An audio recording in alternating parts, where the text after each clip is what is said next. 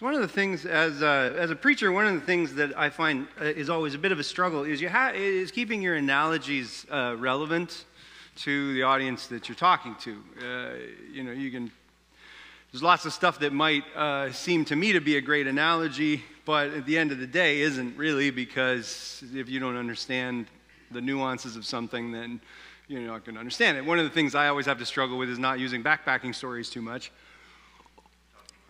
It was funny because I had written this whole thing, and then yesterday at the barbecue, Rob was bugging me about always talking about stuff like backpacking, or when we were doing Tough Mudder, I was preaching about Tough Mudder. And, well, it's a reality, it's my life.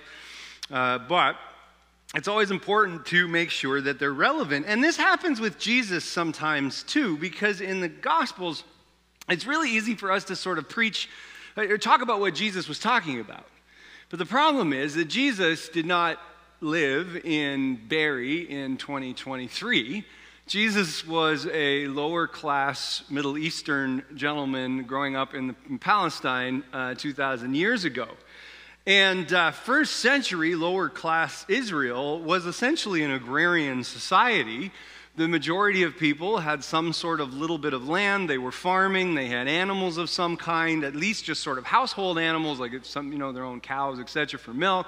A few animals they were raising for offerings and sacrifices, not to mention a lot of sheep farming and all this kind of stuff. And so Jesus uses all of these analogies. And for those of us who have grown up in church, we're like, oh yeah, that makes perfect sense, no problem. But when you stop and think about it, you realize, wait, no, like nothing in my life is connected at all to that world. I used to live in KW for a while, and we would get phone calls for people wanting to do surveys, asking about feed, what kind of seed you were planting on your farms, that kind of stuff. And I would try to see how long I could go before they realized that I didn't know anything about farming. I was lying through my teeth and just making up answers, because they called me, and if they want to waste my time, quid pro quo, you know what I mean? But I know nothing about farming. I am not a gardener. I don't think I would actually, outside of, I think I understand seeds go in the ground and you put water on them. I don't think I would actually know what to do. During the pandemic, the Bend House became a bit of a garden greenhouse for a little while, and it still kind of does in the spring, but we're looking for something to do. And so for a while, like the whole kind of window box area and the kitchen table and into Tim's office sort of area and out onto the deck and and by the front windows and in the bathroom and it was like it felt like there was a lot of plants. But people who they grew all of this stuff from seeds all the way kind of up to mature plants, and that's pretty cool. And I wouldn't have any idea where to start. And today's passage is a good example of this problem. We're in John chapter 15, and we're starting at verse 1. And Jesus says this: I am the true vine, and my Father is the vineyard keeper. He removes any of my branches that don't produce fruit, and he trims any branch that produces fruit so that it will produce even more fruit. You are already trimmed because of the word I have spoken to you. Remain in me, and I will remain in you. A branch can't produce fruit by itself, but must remain in the vine. Likewise, you can't produce fruit unless you remain in me. I am the vine, and you are the branches. If you remain in me and I in you, then you will produce much fruit. Without me, you can't do anything. If you don't remain in me, you will be like a branch that is thrown out and dries up. Those branches are gathered up, thrown into a fire, and burned. If you remain in me and my words remain in you, ask for whatever you want, and it will be done for you. My Father is glorified when you produce much fruit, and in this way prove that you are my disciples. Now, this passage is familiar to those of us who grew up in the church. It's one of those ones that people like to do the needle points about. I am the vine, and you are the branches, and pictures of vines and branches. And I have preached and heard lots of messages on the whole vine and branch sort of thing. The problem is, it all seems like old hat, except that I know absolutely nothing about pruning, about vines. The only thing, I know a lot about how to drink wine. Very good at that part of it. Been practicing for a while. But I don't know anything about vine. Plants is even one thing, but not very many of us have vines, like grapevines, You know, it's not the kind of thing that you have in your home garden. I remember at Dave and Bev's old place, that might be the first people I knew who had a grapevine, like at their house. Never seen that before, right? So I don't know much about any of this stuff. So I had to do some reading this week that was a little different than my usual Bible study that I do getting ready for a message. None during the preparation for the message. I had the barley and something else and hops, I guess is what I was drinking for that.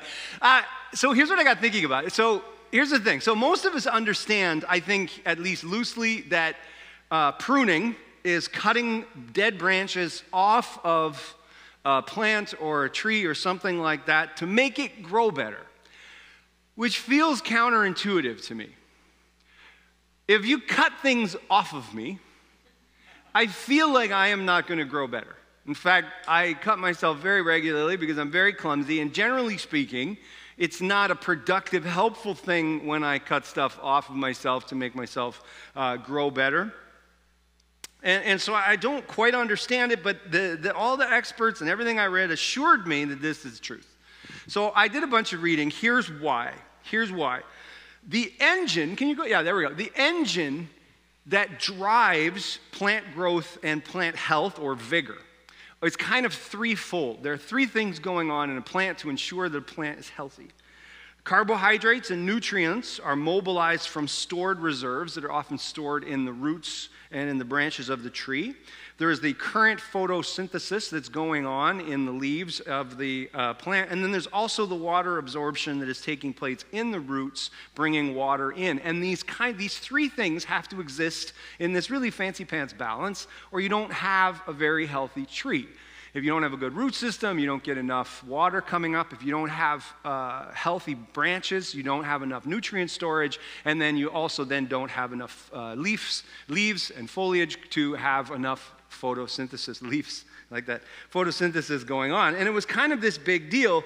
So here's what's happening apparently when we prune plants. The idea is, you know, the next one, so you've got the tree before pruning, right? It's all about deciding where the energy is going to go. Because you've only got a limited amount of energy, apparently, because there's only so much storage that's going to take place. And it's about trying to ensure where that energy is going to go. Now, most pruning is supposed to happen, apparently, in the wintertime when plants are dormant. And it's about trying to make sure there's enough and sufficient energy stored for the growth that's going to take place in the spring. And then essentially what it is the more that we cut back, the more we ensure that what's going to grow in the spring is actually going to have all of the nutrients that it needs. Because if you've got too much going on, you don't end up having enough nutrients for everything to come back healthy, and instead it comes back, but it isn't able to really sustain itself, apparently. Keeps the plant from wasting too much of its energy on branches and on growth that is not, at the end of the day, going to contribute to the health. But here's the really crazy thing, is most importantly, it contributes to actually more fruit production. Now, especially when it comes to grapevines, this is what I thought was kind of interesting. Because I looked up and I found these pictures of these grapevines in like really fancy pants vineyards after they're pruned in the winter, and like how much they cut them back. I don't even care. And I felt anxiety. Because I was like, there's nothing left. Because you see those pictures like this, right? You see this picture and it's rich and it's full and it's vibrant and it's heavy with fruit. And then when you see the pictures of how much is cut back, it's like they cut the whole freaking thing away.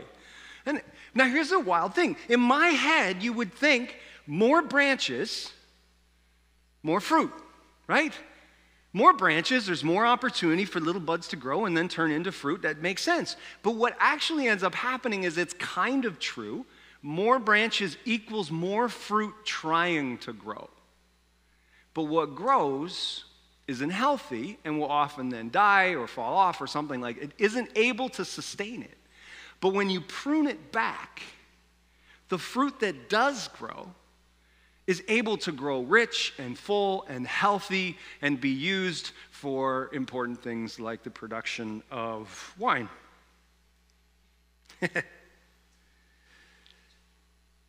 And I can't get away from this idea that this passage sort of talks about how God wants to prune us a little bit. I don't like these passages of Scripture very much. Because there's this idea, there's this concept, there's this sense that somehow some of the things that we go through in life that are difficult, God actually seems to allow them because they tend to force us to come to terms with some of the things in our lives that maybe we need to get rid of. That there are behaviors, that there are habits, that there are things that we are doing in our lives that maybe need to be pruned back from our life. I mean, it's a question for us all to kind of think about. Are there things in your life right now that do not contribute to a healthy life? That don't contribute to your emotional well-being? That don't contribute to your physical well-being? That don't contribute to your spiritual well-being? Are there habits, are there behaviors, are there things in your life that you need to prune back that don't contribute to your relational well-being? To the community around you because they're not actually helping you to be the best version of yourself that you can be. See, this was the thing that I got thinking about with this whole pruning thing when I was reading all of the stuff about pruning grapevines, was that some of the branches that are cut off aren't dead. Like in my head, I think before I kind of did any reading, I was thinking, because Carrie made me watch this British dude, now I can't remember his name. Anyways, he's a gardener. He does all these gardening shows, and often they're taking pictures of people pruning, and they're cutting off all of these like old dead branches, and that made sense to me. Well, they don't look very nice. But on these grapevines, they were cutting off branches that weren't dead yet. They were alive. They were growing. They just weren't overly healthy. And I got thinking about some of the things in our lives that maybe need to be pruned away. Things that it's not that the behavior, it's not that the habit, it's not that what we're talking about is necessarily horrible, right? It's not like I'm like, well, for those of you who are doing heroin, you really need to prune that back from your life. I mean, because that's the thing, right? I think sometimes we think about like all of the really horrible stuff that we're doing. Well, yeah, I probably shouldn't do that anymore. I was going to McDonald's every morning for breakfast. Now I only do it 6 days a week because I needed to prune back. You know what I mean? No, but it's not those things. Sometimes it's things that aren't bad in and of themselves, but we realize they aren't actually helping. You're cheering for the Leafs. Oh, I just about made a gesture on camera. Anyways, that was funny. My hand was like flying up to wave. With one finger. Yeah. But no, actually, maybe it's a good idea. I mean, think about it. I mean, how much time do we spend on hobbies that aren't necessarily bad in and of themselves, but they take away from important relationships. They take away from the people around us. Do you know what I mean? Are there things that you need to prune back? And then I couldn't help but think that we wish things always went smoothly in life. We wish that there weren't difficulties. We wish there weren't hardships. We wish there wasn't pain. We wish that we didn't have to struggle. I had a moment this week. I was spending some time praying this Thursday morning while I was driving, and which is really dangerous because you have to close your eyes. But no, it was one of those. Sometimes when I swear on stage, there will be people who ask me, would you swear if you were talking to God? And Thursday morning was one of those ones. There was a lot of swearing. God seemed to be all right with it, but because I was frustrated. I'm frustrated with life when it's difficult. And one of the worst parts about being a preacher is that, you guys sit here and listen to this for half an hour. I've been thinking about it all week, feeling very convicted and frustrated with this passage of Scripture. And I wish that life didn't have to be hard all of the time. I couldn't help but think about the times where David says in the Psalms, why do the wicked prosper? He looks at the people around him who are not living life the way God intended, and it seems like everything always goes amazing, right? But then I kind of thought about this reality that this isn't actually, that everything going smoothly isn't the best thing for us. That at the end of the growing season, leaving the grapevine full and big isn't actually the best thing for that grapevine. That will actually contribute to it dying, not contribute to it growing healthier and healthier and healthier. So I thought maybe when we're going through difficult times, if you're struggling right now, maybe like I was on Thursday morning, and you're struggling and you're frustrated and you're angry, maybe we should shift how we pray a little bit. Instead of praying like, God, I want it all to go away. I mean, I still did. But praying, but is there something in this? Am I not paying attention? Am I missing something that could actually help me grow stronger, healthier? Is there something in this that you're letting happen because I need to change some things in my life?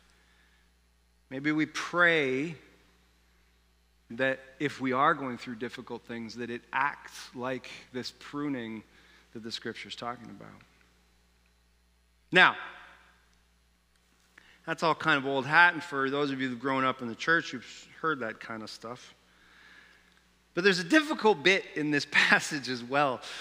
Sometimes I really wish that I could highlight my Bible with a black marker and make some things go away. And there's this kind of tough part. There's all this nice stuff about, Jesus saying, if you remain in me and I remain in you, and you're going to produce fruit and it's going to be awesome and everything's wonderful. And you're like, I like this passage of Scripture. This is really nice. But then Jesus says, if you don't remain in me, you will be like a branch that is thrown out and dries up. Those branches are gathered up, thrown into a fire, and burned.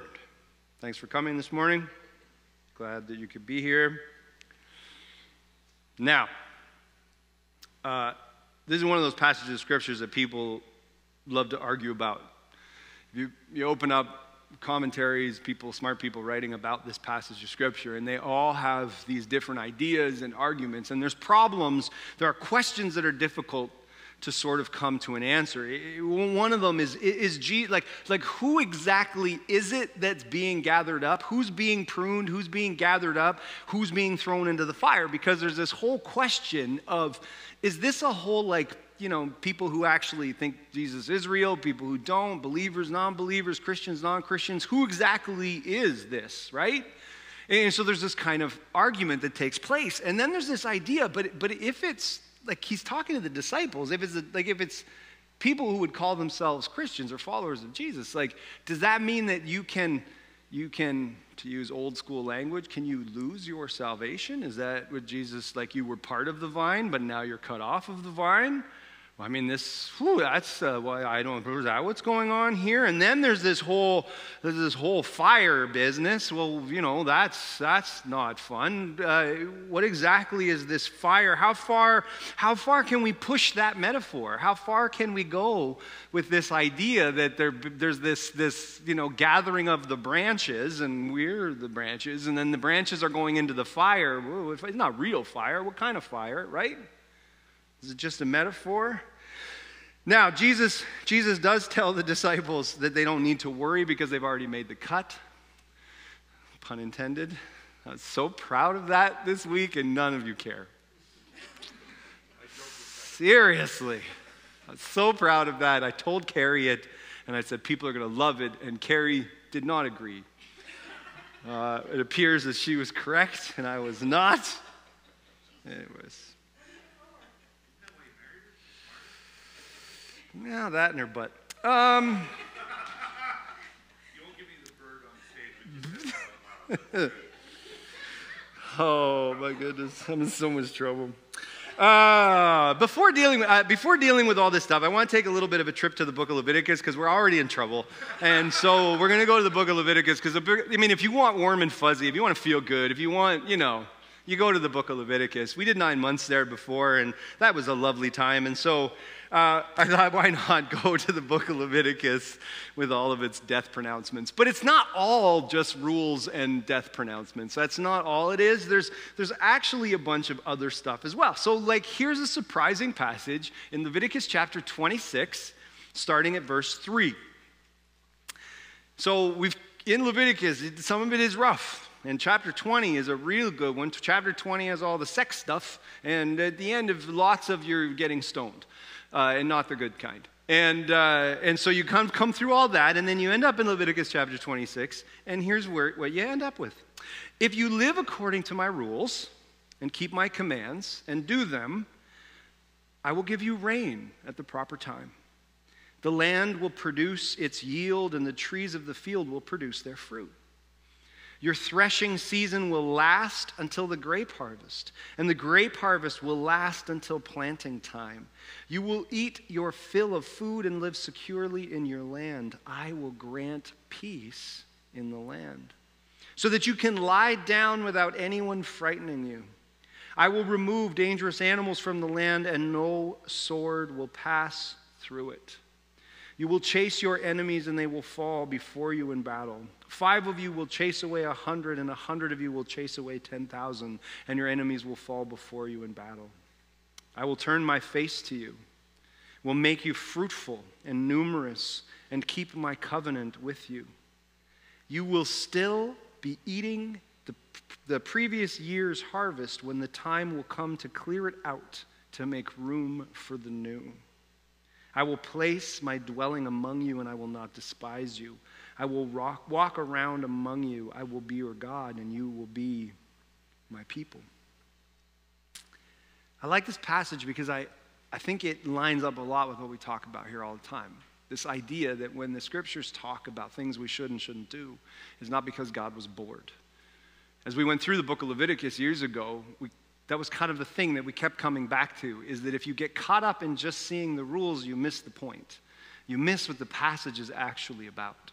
You miss that this idea of God's way of living makes sense. And then there's this idea in the scripture that actually kind of flows throughout a lot of it. It's the idea of living the way God created life to be lived sort of leads to this fruitfulness and this blessing. And there's this idea that the more we live that way and the more God blesses, the more the land, like see how he talks about the land producing fruit, etc., etc., etc.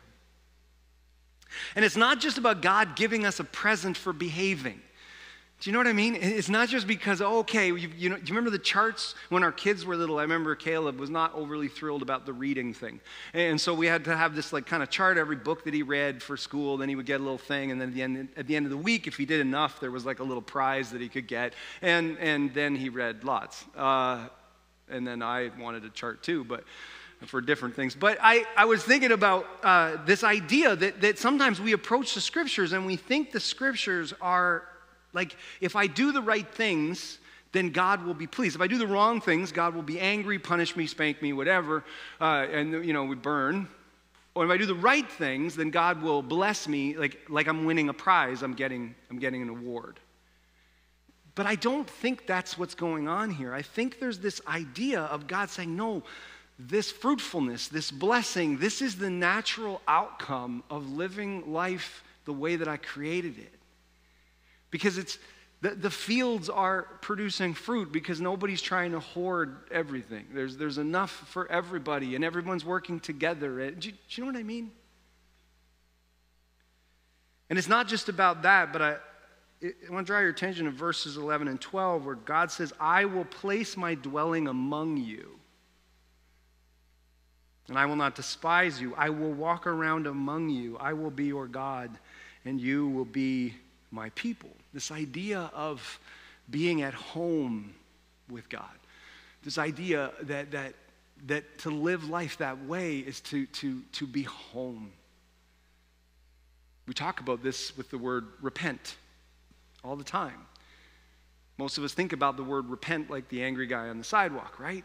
But it's this Hebrew concept of teshuvah, which I've taught about. It's homecoming. It's to return. It's to go home. It's to go back to God. It's to go back to the way life was created to be lived. Homecoming. And then we're in the Gospel of John. Remember how John starts out his Gospel, 1:14, and the Word became flesh and dwelt among them. I like this passage because, as many of you know, the word for dwelt actually means tabernacled. It means that, and the Word became flesh and set up his tent among them. I like that. See? Backpacking. Isn't a tabernacle a lot bigger? Yes, it's not very ultralight. No. I think it took a lot of oxen. Oh man, wouldn't that be hilarious? Bring oxen on a backpacking trip. I bet you'd get some looks. But God comes, he makes his home. Okay, so back to the New Testament. Frederick Dale Bruner is one of the guys we really like his commentary on this. And he does his own translation of all these passages as he's going through his commentary. And he actually points out the problem with our lack of an agrarian society and the majority of us not having grapevines anywhere near us to actually understand what's happening. And so he kind of changes this just a little bit. And so he says this. So here's his translation. I am the real root of the matter, and my Father is the orchidist. Every branch in me that is not bearing fruit, he cuts off. And every branch that is bearing fruit, he cuts it back, prunes it, cleanses it, so that it may bear even more fruit. Already you disciples are cleansed, you cut back or purified. People, because of the word that I have spoken to you. Make your home with me, as I am with you. Just as a branch cannot bear fruit all by itself, but only when it makes its home in the root. No more can you bear fruit unless you are home with me. I am the root of the matter. You disciples are the branches. The individual making a home with me, as I am with him or her, there is this person bearing much fruit. Because the fact of the matter is this: apart from me, you can do absolutely nothing. If an individual is not making a home with me, he or she is thrown out like a dead branch and is withered. They gather such branches and throw them into the fire, and that person is burned. But if you disciples make your home with me, and if my words can find a home in you, well then, whatever you want, just ask for it and it's yours. Here is how my Father is glorified. It's when you bear much fruit and so become discipled to me. You can see how I ended up in the Leviticus passage, this idea of this home that we make with God. When Carrie and I go backpacking, one of the most important decisions that we make is where we're going to set up camp, where we're going to put our tent. This past trip, we failed very miserably one night at that very important task and put our tent on this lovely beach with a beautiful sunset, and very quickly realized that it was wildly infested with, I think, the most sandflies I have ever experienced in my life. In minutes, my entire body was on fire. It felt like I had stripped to my underwear and rolled in pink insulation. It was horrible because we failed at the very important task of deciding where to make our home.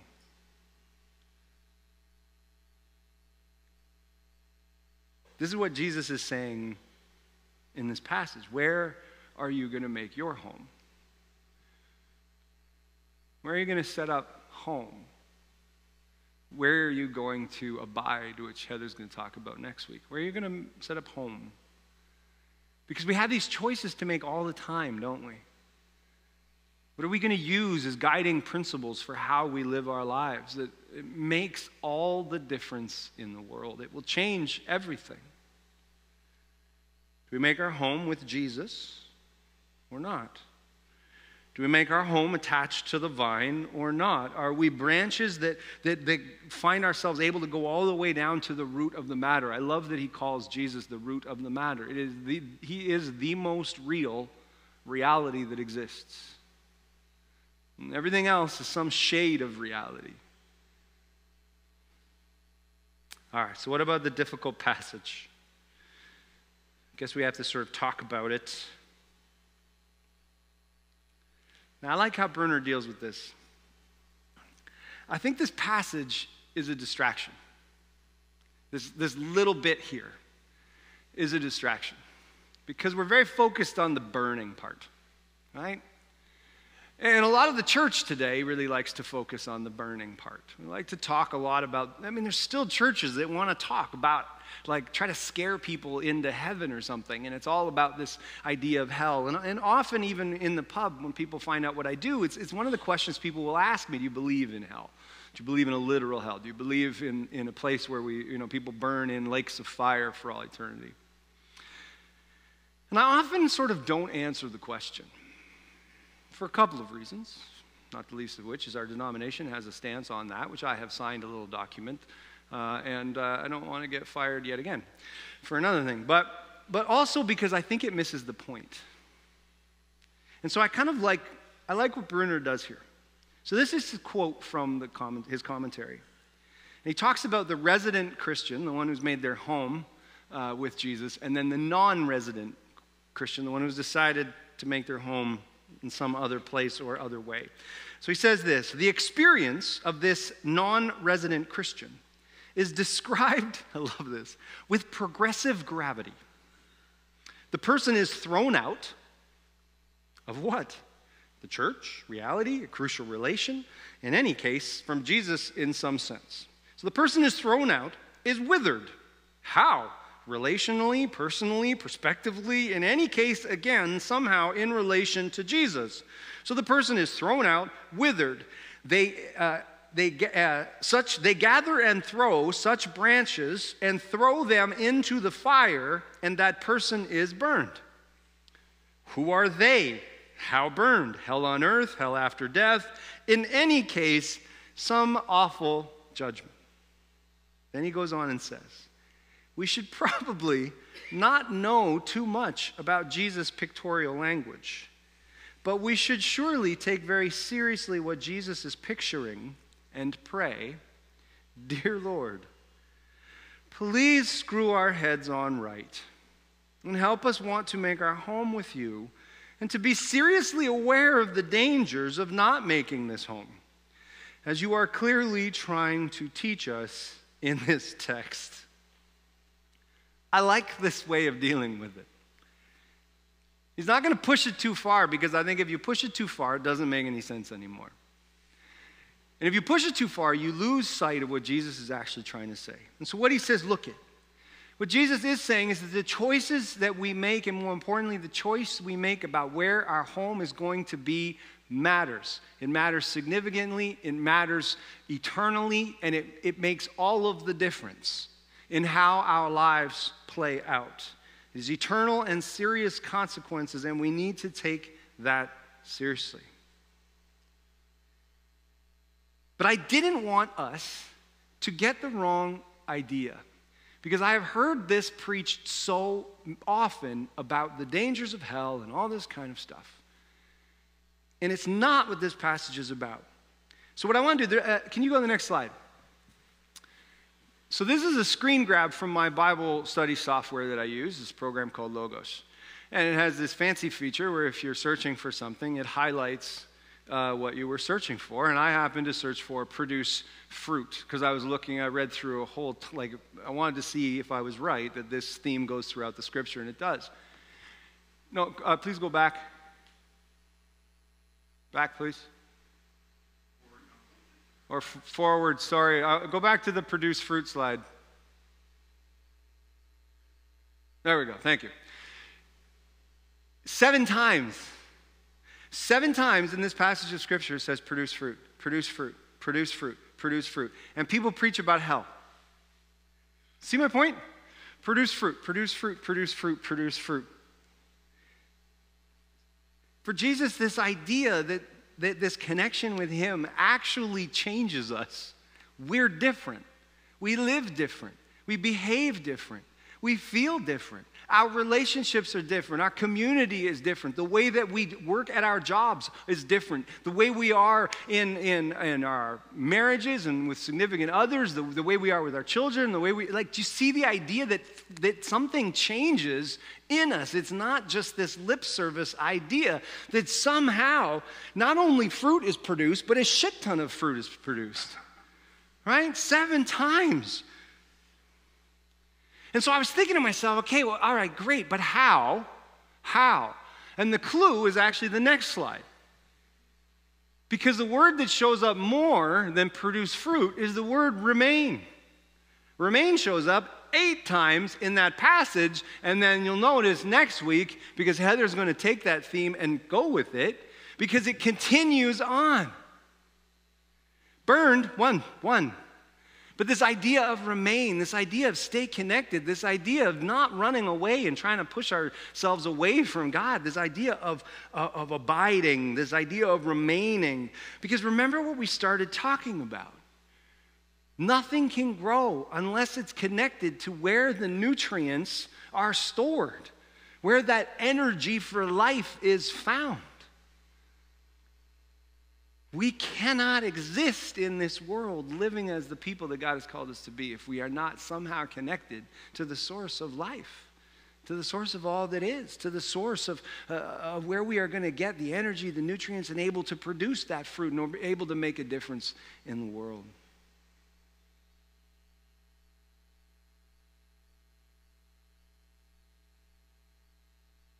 So when you're struggling, when life is tough, when you're having a moment like I was this week, when you're having one of those prayer times filled with words that maybe aren't the most pastory,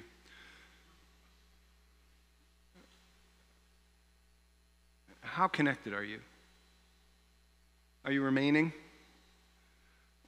Or maybe you've let yourself get a little too busy. Maybe you've let yourself get focused on a bunch of stuff that doesn't really matter. Maybe you've gotten disconnected from the source of life. Maybe it's time to reconnect in whatever way that works for you. Go for a hike, spend some time in prayer, go on a prayer retreat, get some incense and meditate. Whatever it is for you that actually reconnects you, grounds you, centers you, brings you back to that root of all matter.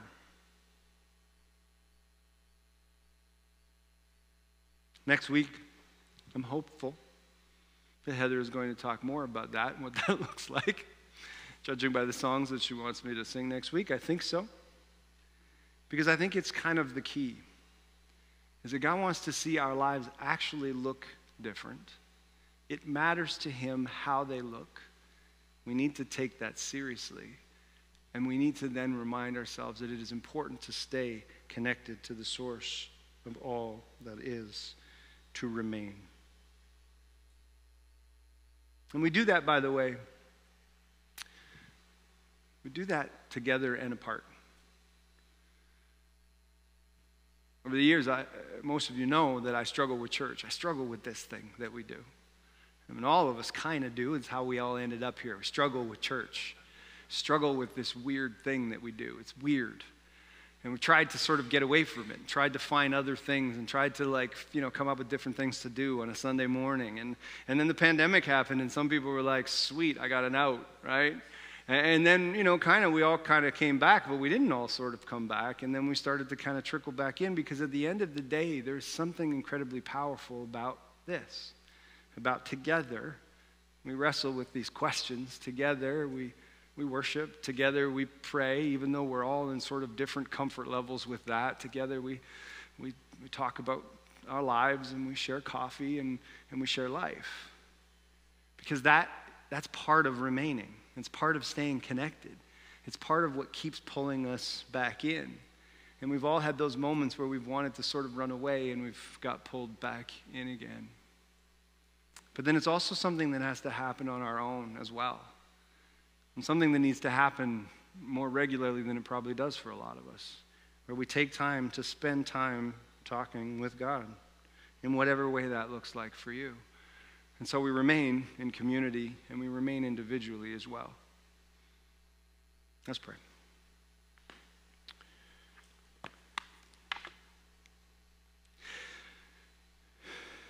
Dad, I want to pray for those who feel disconnected.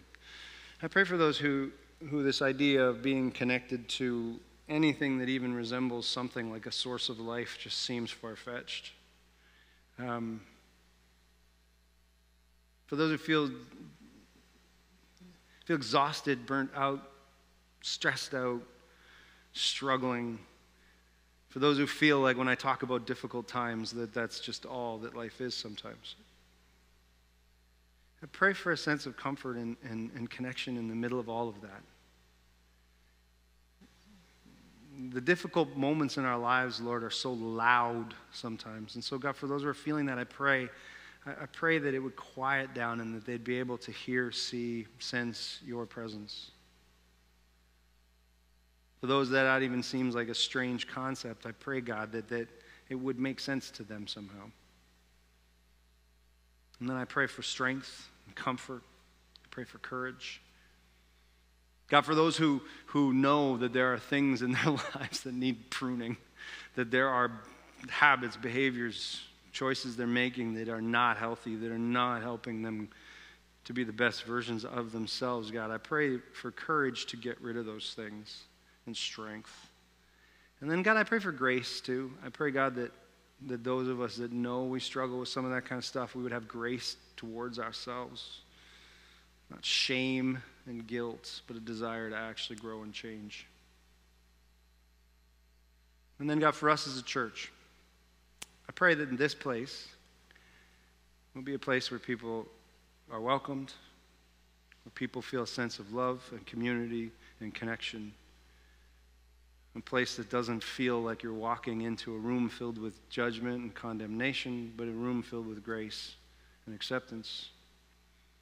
But I pray in the midst of all that we would continue to be a community that calls each other out when we need to and encourages each other to continue to be the best versions of themselves, to grow into the people that Jesus would be if Jesus was us. So we pray all these things in Jesus' name. Amen. Ask the worship team to come on up.